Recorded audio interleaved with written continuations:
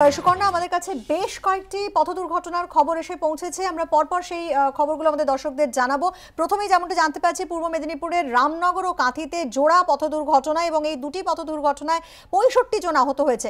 আমরা বিস্তারিত জেনে নেব। আমাদের প্রতিনিধি এই মুহূর্তে আমাদের সঙ্গে রয়েছেন ঋত্বিক প্রধান। ঋত্বিক, কিভাবে এই দুটি দুর্ঘটনা ঘটলো, কি খবর রয়েছে তোমার কাছে?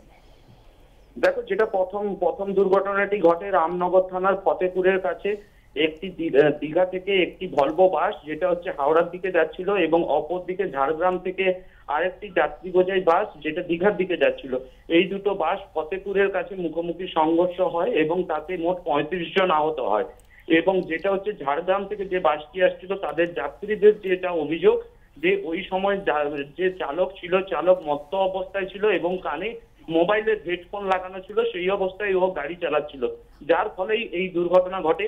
এবং অপর দুর্ঘটনাটি ঘটে কাঁথি খড়গপুর বাইপাসে। এখানে একটি গাড়ি, যেটা হচ্ছে দীঘার দিকে যাচ্ছিল, এবং যাওয়ার সময় কুয়াশা থাকার কারণে, দৃশ্যমানতা কম থাকার কারণে যেটি নিয়ন্ত্রণ হারিয়ে একটি বট গাছে ধাক্কা মারে।